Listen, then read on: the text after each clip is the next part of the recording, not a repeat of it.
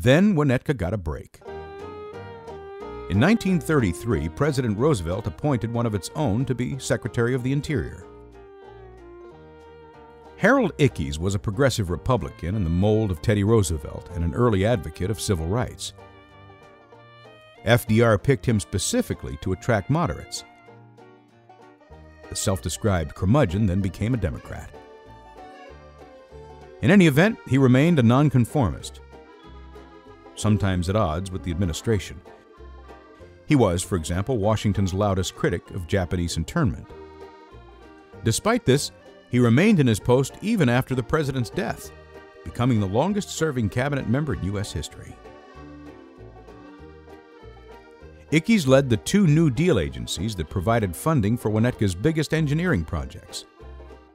First, he approved the creation of the Skokie Lagoons as a Civilian Conservation Corps, or CCC, project.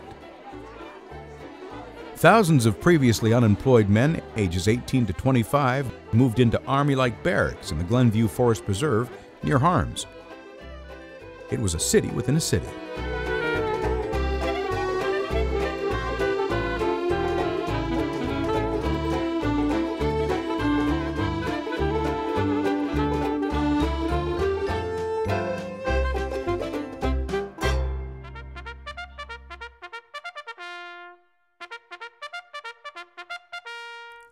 Reveille woke the men at 5:45 every morning.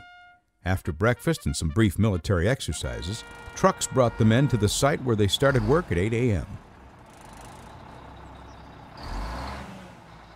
Their first assignment was to clear the weeds and put out the smoldering underground peat fires. After that, they built a road through the heart of the swamp.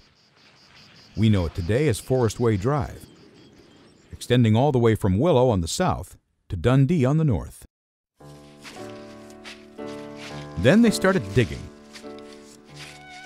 and digging, and digging.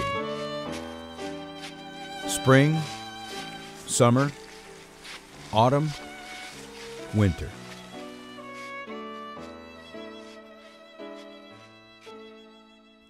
They dug 7 lagoons and channels, interconnected by a series of dams. The lagoons were 18 feet at their deepest, encompassing 190 acres. Using only hand shovels and wheelbarrows, their advance was painfully slow.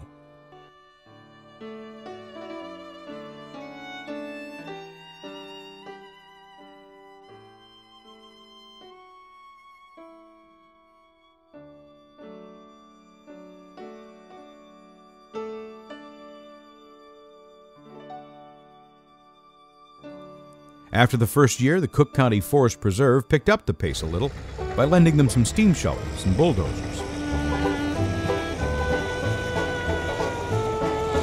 Still, it would be 7 years before the project was finished.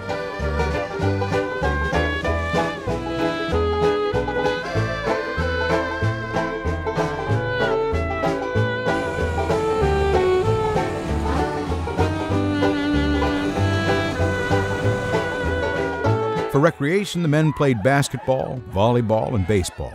They had boxing matches and swim meets.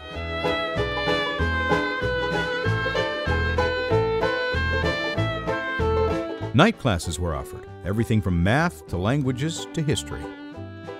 As the lagoons filled, they were stocked with fish to reduce the mosquito population. Then the men planted thousands of trees. Most of the trees in the Skokie Lagoons Forest Preserve, from Winnetka Avenue to Dundee, were planted by the CCC. This aerial shot, taken in 1931, reveals how few trees there were before the project began. In July 1937, as if Mother Nature wanted to get in one last shot, the area was hit with 8 inches of rain in a single day. The lagoons were ready, but the dams were not open. All of western Winnetka was flooded, many homes severely damaged. The project pushed forward. In 1940, Tower Road was extended to Highway 41, and the Forest Preserve officially opened.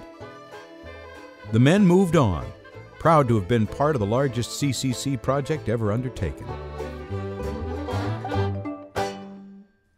Many of them went on to fight in World War II, while their former camp would be used to house German prisoners of war. Though he was not the engineer in charge, Frank Wines was on hand to watch his long-held vision become a reality. As a boy, I didn't want it drained or improved. I wanted to swim in its swimming holes, hunt ducks, fish, and play, and just enjoy it as the mystical place it was.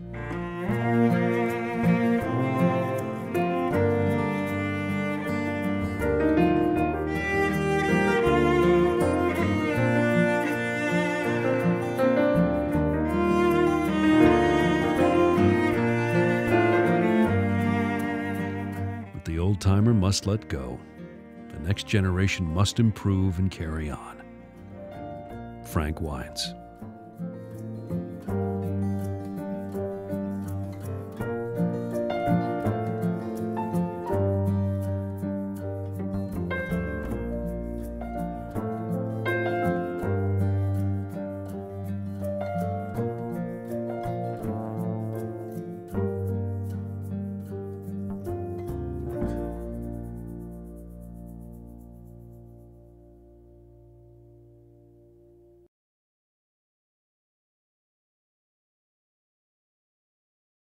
Then the men planted thousands of trees.